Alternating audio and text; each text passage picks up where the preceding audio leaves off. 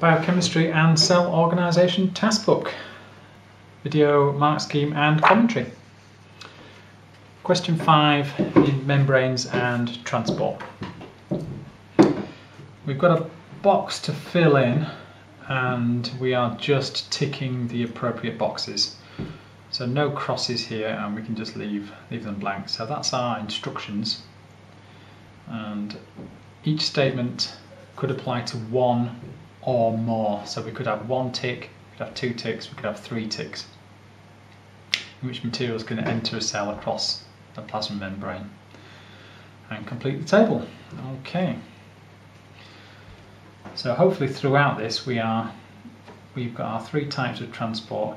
We're thinking about the structure of the membrane, any proteins needed, any gradients, and what we know about ATP. So substances dissolve in the lipid part of the membrane. Well, in diffusion they have to, because there's no proteins available. So it's just straight diffusion throughout the membrane and they'll dissolve in the lipid, yes. Here, facilitated diffusion, no, because that's why they need help, that's why they need it facilitating. Active transport, if they dissolve in the lipid part, then it would be with the gradient rather than against the gradient, so no there. Will not take place in the presence of cyanide. What's cyanide? Cyanide is a respiratory inhibitor, and so with cyanide we'll get no ATP being produced. And which of these rely on ATP or active transport? So will not take place. So not, that's our active transport. The movement involves membrane proteins. So diffusion was just through the membrane, no proteins. Facilitated diffusion usually involves a channel protein. Active transport, a carrier protein. So we can have two ticks for that one. Does not require cell energy. This is going to be the opposite of the cyanide question, really. So we're looking for diffusion. So diffusion there and facilitated diffusion. It's still that word diffusion, so it doesn't need energy. Active does need energy, so we'll leave that blank.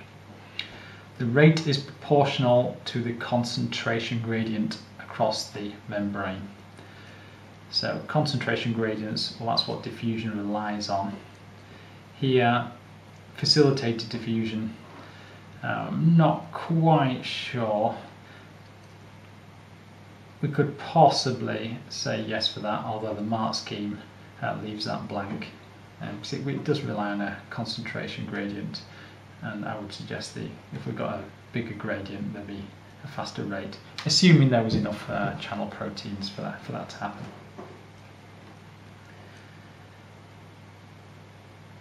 Due to random movement of molecules in the external solution. Well, diffusion relies on molecules colliding with each other and then spreading out and diffusing. That's where the diffusing comes from. So diffusion certainly. And again, possibly we could think yes there, although the Markscheme leaves it blank. But even facilitated diffusion will rely on collisions between molecules. Active transport, well, only collisions between the molecules and their carrier proteins, so not in the external solution. So maybe just diffusion for that. At very high external concentrations, the rate of the movement is constant. Well, diffusion, if we change the concentrations, it's always going to change the rate, so we can't have that. Very high, very high.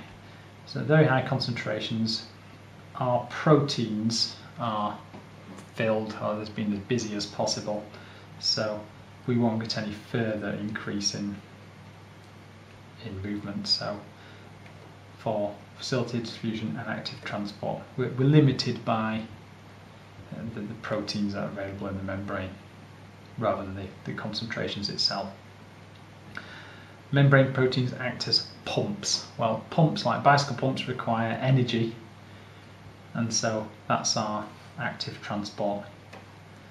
In diffusion we haven't got a membrane anyway, haven't got a protein anyway, and facilitated diffusion, well, it's diffusion, so it's not being pumped. So there's our table for 11 marks.